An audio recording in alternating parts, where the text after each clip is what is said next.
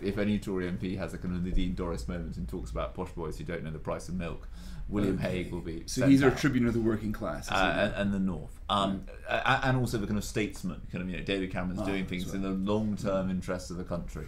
Then you've got Grant Shapps as the kind of the enthusiastic Tory party cheerleader. And then you've got Michael Gove for when Downing Street just wants to shut a story down. He is chief whip, but quite unusually for chief whips, going to do a lot of media. Remember when Maria Miller was resigning, Michael Gove was on the way in the cab to the Today programme to defend Maria Miller, and then it turned out Maria Miller resigned before he got to the studio. So he did an interview. Unruffled by the whole exactly. of that. And he is, I think, one of the other things that they like about him is they think that Michael Gove, but because he's a kind of former hack himself and because he's so articulate and makes news, their theory is that you can basically, when you're in trouble, you can call the Today programme up and says, we've just put Gove in a cab, he'll be at Broadcasting House in 20 minutes, and the Today programme will clear the slot, and on he'll go. And then you have Esther McVeigh as the fourth Minister for Broadcasting, who I think is designed to be the kind of slightly surprising, the Liverpudlian woman who again defies the kind of idea that the Tories are all a bunch of posh boys. Right. So we were told a day ago that Esther McVeigh would be the Minister for Television, and that would be it. From what you're saying, we've now got a Minister for Radio 1, Radio 2, Radio 4 and Radio 5. Yeah. I mean, I think it's almost we're getting to kind of designated we don't have a Radio 3 Minister yet, do we? I think Michael Gove and his love of Wagner could easily do the kind of Minister for Radio 3. But I think you see that kind of thing, and also you look at some of the other appointments. Priti Patel has gone to Treasury. One of the things that most appeals about Priti Patel to the Tory hierarchy is that they believe that you can use her equally effectively to attack both Labour and UKIP. So I think you'll see her on the economy trying to do that. I mean, it was very interesting that when Cameron addressed 22 the other week, he basically told them that it was the economy that was going to bring UKIP, people who'd gone to UKIP, back to the Tories. I think we're going to see Priti Patel doing a lot of that kind of small business, the tax cuts we have already given you, all that kind of stuff, I think will come from her. Today does seem to be a shift away from government towards electioneering, with a reshuffle pretty much designed for campaigning, would you say? Yeah, I think so. I think if you're looking for ministers who have particular policy expertise, it's quite difficult to find a lot of them who've been appointed, but they're good at selling policies, they're good at defending policies that might be unpopular.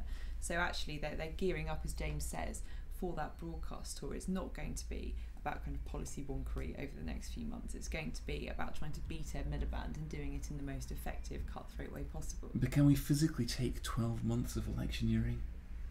I don't know. I think if you like talking about policy, probably not. But I think one of the other things you see is the centre is strengthened. If you think about these meetings that they have in Downing Street all the time, you're now going to have Osborne in them, Hague in them, Gove in them, Cameron in them.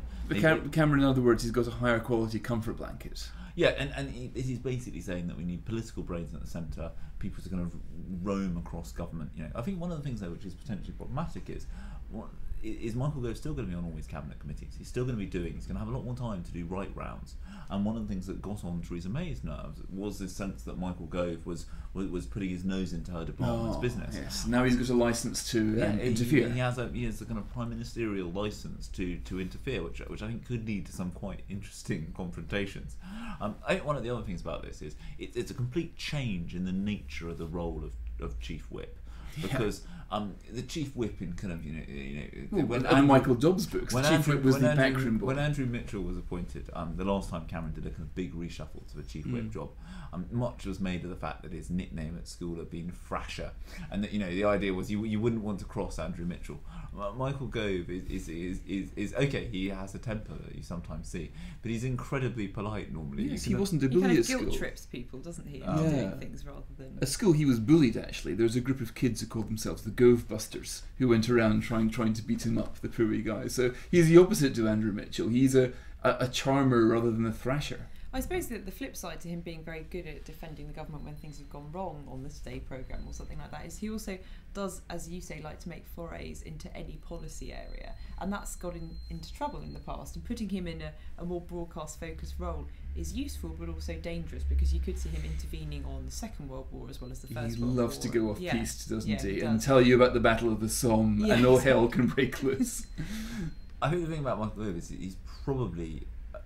I think one of the other things about this is that cabinet is going to become a lot duller because of this reshuffle. Because if you look at lots of people who've gone, Ken Clarke always used to speak up and speak his mind about things. Patterson always used to speak up and speak his mind about things. So I think that I think there'll be all the more importance on the Gove interventions to kind of keep cabinet lively and entertaining.